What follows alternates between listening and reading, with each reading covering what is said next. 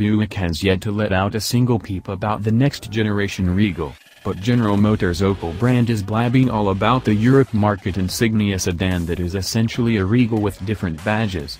After seeing undisguised photos of the Insignia sedan and wagon earlier this week, we now have even more insight into the 2018 Regal thanks to official photos of and info on the Insignia Grand Sport sedan, and there's more from the new Australia-market Holden Commodore, which is abandoning its previous rear-drive platform and migrating to the Insignia architecture as well. With a 3.6-inch longer wheelbase than the last Insignia, the new model now has the exact same stretch between the axles as the Chevrolet Malibu. No coincidence given that the two sedans share Epsilon E2XX underpinnings.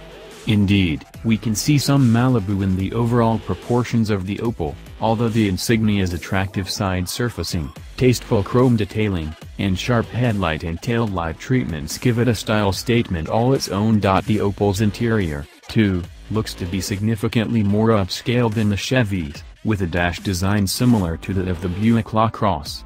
Holden's press materials give details on the interior's frameless 8.0-inch touchscreen, which offers Android Auto and Apple CarPlay capability, while rear seat room and trunk capacity are both said to increase compared with the outgoing car.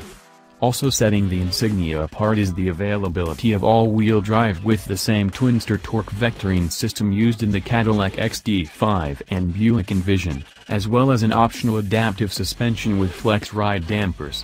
While the only detail Opel will provide on the Insignia's powertrain is the fact that it'll have an 8-speed automatic transmission, Holden divulged that the Commodore will offer a turbocharged 2.0-liter 4-cylinder with front-wheel drive and an optional 308 horsepower V6 mated to a 9-speed automatic and the aforementioned AWD system.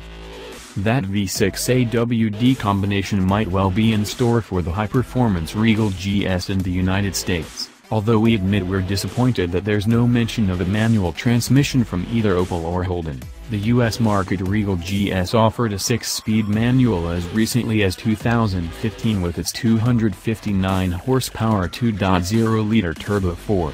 Nor were photos of the wagon variant included, although we got a good look at the long roof Insignia in spy photos.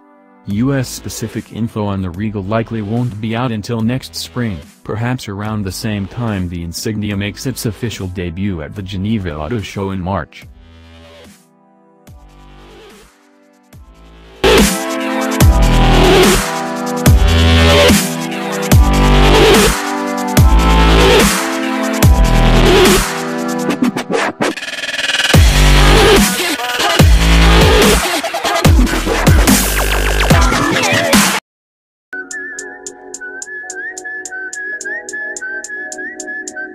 Rob Stone, 2 damn phones, Babylon's came.